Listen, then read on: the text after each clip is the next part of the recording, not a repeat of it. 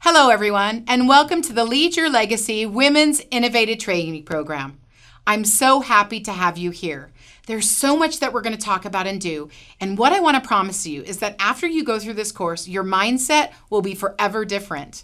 You will look at things differently, you will think through things differently, and you will act upon things differently. Leadership is important today, and it can't be anywhat like it was before. We have to do it differently. The world has changed. And we're going to talk about that. So what do you think? Let's dig in. The plan today and what you need to know.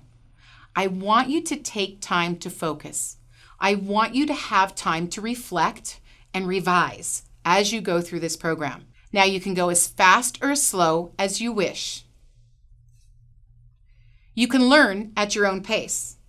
You can relearn anytime. You'll need to apply this in your day-to-day to really benefit. It's going to get messy, and you're only going to grow at the pace you push yourself. So this is really about you. I'm only half the equation. I want to know what you're going to do as you go through the program. Stop for a minute and think that through. Are you going to be committed? Are you going to follow through? Are you going to reach as high as you can? And are you ready to be comfortable with your uncomfortable? That's what it's about here. All right, let's dig in. The first thing I want to talk to you about is engagement. Unlocking potential.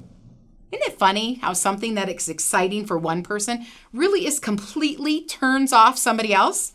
I mean, each individual is engaged by a unique combination of approaches and topics and ideas.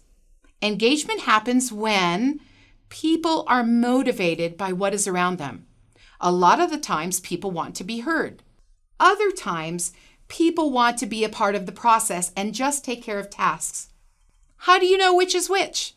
This program is going to help you learn to understand yourself and others. So sit back, and here we go. People excel, and they are at peak productivity when certain things happen. Call it a happy place.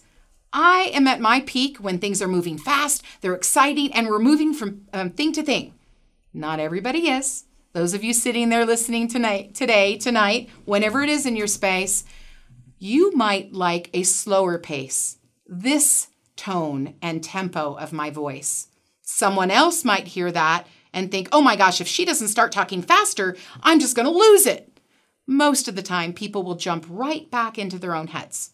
So, when we talk about a happy place, a place that has an ideal environment, it can have a different effect and motivation and productivity in everyone.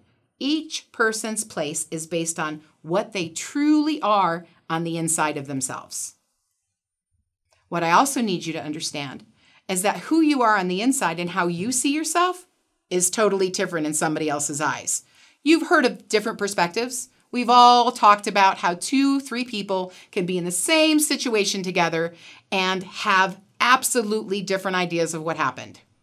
That happens every day. You have a certain way that you perceive yourself. Here's why. You're with yourself 100% of the time.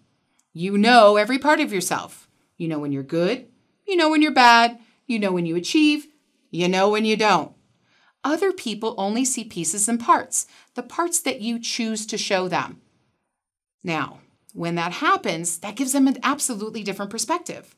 When you're in moderate stress, they don't see you like you see yourself. They see you as you portray yourself in moderate stress. And when you are in extreme stress, it's even worse. Let me give you an example. I love throwing myself under the bus. I might see myself as confident and persevering. Other people see me as pushy and arrogant or aggressive. How's that happen? Well, it's perception, just like I said. If you're around me when I'm working or under stress or I'm behind the 8 ball, I'm moving really fast. If you have a style that's a little slower based, that will allow you to perceive me as arrogant, pushy, and aggressive. And yet I don't see it that way. So who's right? Both of us. That's the part I want you to learn in leadership. Everybody's perspective matters, and they're all different. One of the greatest benefits of this course for you is that you're going to learn to get out of your own way. Look, we all build obstacles around ourselves, and most of the time, we don't even know it's happening. So it's important for you to be able to persevere outside of your obstacles. So let's learn what they are and learn what you have on board to help you get around that. We've talked about a lot in this first module. We've talked about perceptions and benefits and identifying yourself. I'm really excited to have you here, and I hope that you are in the right mindset to go into the next module. Are you ready? Get set. I'll see you on the inside.